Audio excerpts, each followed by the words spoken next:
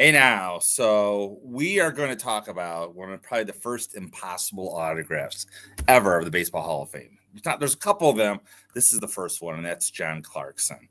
Uh, Probably most of you watching this have never heard of John Clarkson. He died at age 47 in 1909.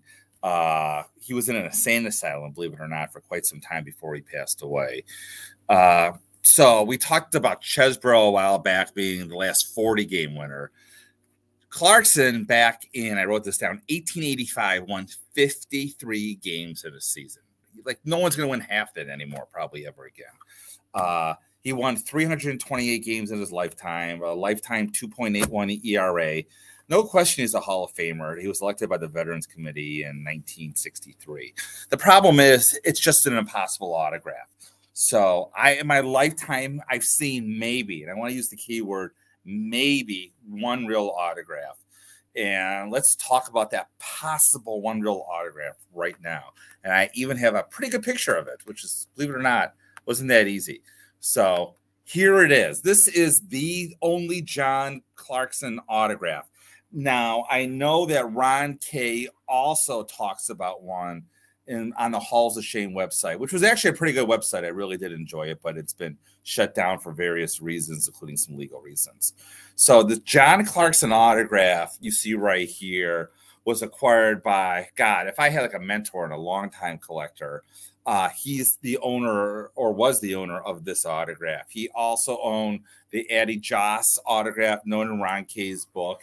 He also owned Joe Jackson's driver's license. So this guy, if there was a chance of a good autograph being real, he got it when he did. And I actually wrote him and I asked him about the history of this autograph. And he wrote me back this. I'm going to read this to you verbatim. I purchased the John Clarkson in 1994 from MVP Autographs of Doug Everett, who, again, longtime collector. I don't even know if Doug's still alive anymore. He may be, but I knew Doug well and did purchase items from him at times. The provenance, as I recall, was from Bill Zika's collection, as Bill was looking to sell his collection over time beginning in the early 1990s. My only question to Doug at the time was how long had Bill had it, and the best of the memory notes that he owned it from the 1950s, 1960s, so around that time. I was skeptical of buying it, but since it was a check and had a bank stamp and stamped bank date under the endorsement, I bought it. And you look at this, you could see the endorsement of 1888 below here.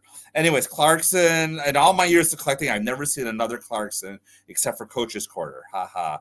From what I understand is that Zekas would send pictures or copies of his autographs freely to people at their request without concern for people using them as templates or forgeries. I know this because as a kid, I would write Zekas and he sent me copies of stuff. I also heard that Zekas unknowingly was the source material for forgeries because of this. I showed the Clarkson to Jim Stinson when I was selling parts of my collection a few years ago, and he couldn't say if it was good or not because of the lack of exemplars.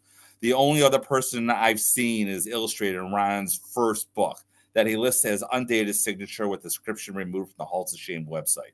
Jim felt my Clarkson has very, very good chance of being the real deal on Clarkson because it is an endorsement check with a bank stamp and a bank stamp date with a, quote, useful, non-impaired signature. PSA, when we asked before submitting, told us they won't authenticate the Clarkson because it's not a full check. The same issue Jim and I had with them regarding my blah, blah, blah, blah. I'm going to skip all this. They would not say yes or no to authenticity on them, even though two of their authenticators probably said both of these were more likely good in a private opinion to Jim. Keating in the late 1990s was interested in this Clarkson and buying or trading for it, but at that time, of course, I wasn't interested. So let's go back here. That's about it. So, I mean, you're not buying a John Clarkson autograph, my guess. I don't know if, like I said, this collector still has this autograph or not. No one's even 100% sure if this is 100% real or not. No one has ever seen an autograph 100% sure of John Clarkson. Like I said before, you go on PSA's database, they have nothing. So it's like one of the great mysteries of the Hall of Fame. Because, again, like he lived in Michigan, a lot of collectors or longtime hobbyists, including Ron, have tried to find his lineage to see he owned a cigar store about an hour north of here. Maybe there was a deed around or something like that. Nothing. He's like a ghost when it comes to Hall of Fame autographs. So the opposite of ghost is next, and that's Ty Cobb. I'm going to have to spend some time going over Ty Cobb. probably next to Ruther Gehrig, one of the most forged autographs in the Hall of Fame. So we'll look at it next time. But until then, as always, keep collecting.